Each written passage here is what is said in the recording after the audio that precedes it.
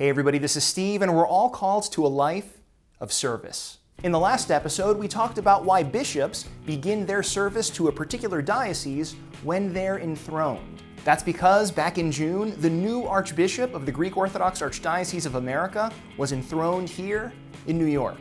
And I've been excited to get to know him from the moment I read the first message that he sent to us here in America. I am coming to be your spiritual friend and brother, your servant in the Lord, your co-worker in Christ, and your fellow steward of all the gifts of God that have been bestowed upon the Greek Orthodox faithful of America. I was really struck with the way Archbishop Elpidophoros emphasized the importance of service, of working together to make the most of the gifts that God has given us. So I invited the Archbishop to join us today to share a little more about what he has in mind. Your Eminence, thanks for joining us. Steve, it's good to be with you and all the faithful who are watching. May God's blessing be upon you all. I admit that I'm both excited and nervous about what is to come, because being appointed to lead an archdiocese is not like a regular job. It's not like receiving a promotion or anything like that. There is a lot of work that lies ahead, and I hope that God will make me worthy to carry the burden He has placed on my shoulders. Yet, I also rejoice because service is at the core of our lives as Christians. That's right. The example we received from Jesus himself is not one of taking, but of giving. And service is an expression of the unconditional love that our Lord has for us all. Jesus Christ, as we know, is the Son of God, the second person of the Holy Trinity. And he acts very differently than the pagan gods that cultures had been worshiping for as far back as we can remember. Whether it's Zeus or Athena or Odin or Thor, the pagan gods tended to be a very petty group. They acted in the way that any of us would act if we had incredible power. They acted selfishly and greedily. They lied to each other and they stole from each other, and they usually weren't good to the mortals who worshipped them.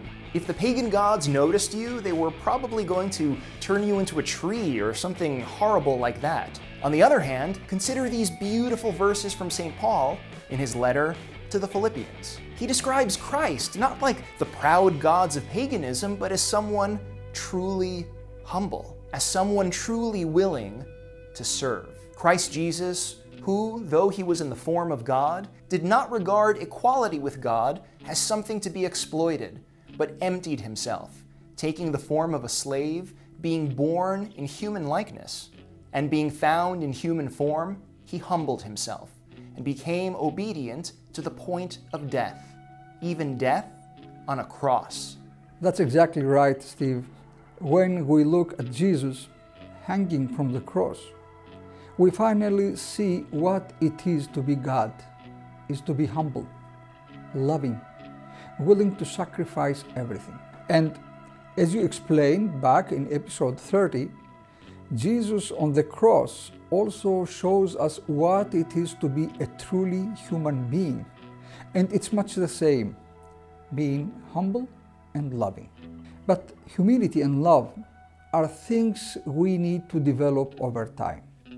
If you have ever spent time with a little child, you know how hard it can be for us to do simple things like share or even to say thank you.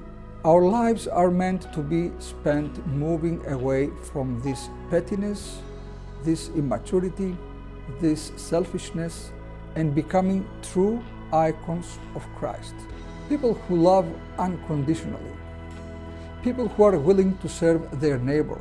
Your Eminence, I've been blessed to travel across the country leading retreats and giving talks.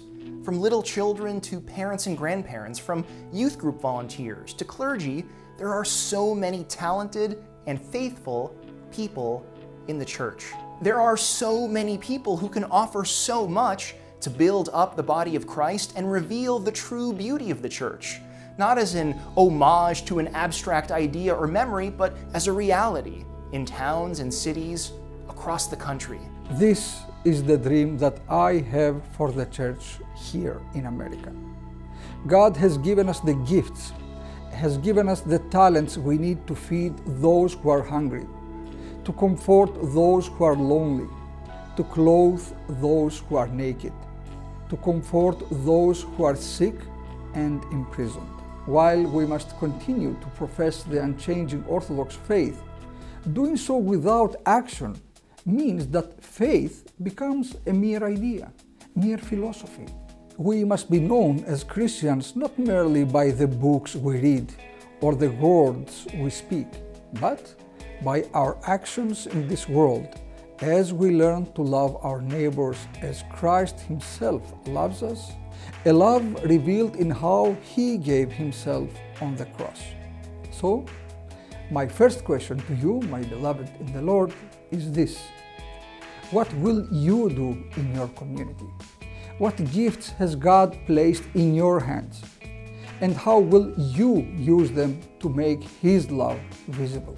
Not hypothetically, not on some future day, but today, right after you watch this video. That's the first question.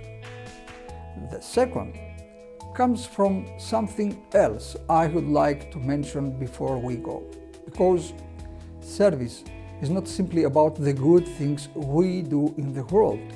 While the church must be charitable, we are far more than a charity.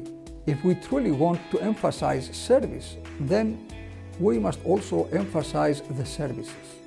This is something Steve explored with great depth in episode 31 of Leave the Word, a great video series exploring the Sunday Gospel and epistle readings. Our charitable service must go hand in hand with our commitment to the divine services. We serve God when we serve our neighbors, and we glorify God when we gather to worship Him. Worship is something we, of course, do every Sunday morning in the liturgy, but there is no reason that worship should only occur on Sunday morning. There is no reason the altars in our churches should be ignored the rest of the week. So, my second question to you, my beloved in the Lord, is this: are we willing to attend one additional service during the week? Whether it's a feast day liturgy, or a Vespers, or Compline, or supplication service, can we gather together a little more often to thank God for all He has done for us? I believe that with God, all things are possible, and that by God's grace, we can be a holy people of service. So let's be the bee and serve both God and neighbor. Be the bee and live Orthodoxy.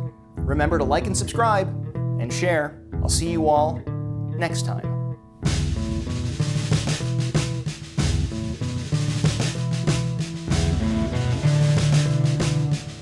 On your right, check out our new series on youth safety, something incredibly important you really need to watch. Below that, check out another great video from Y2AM. And if you haven't yet, remember to subscribe to this channel. Thanks for watching, and God bless you.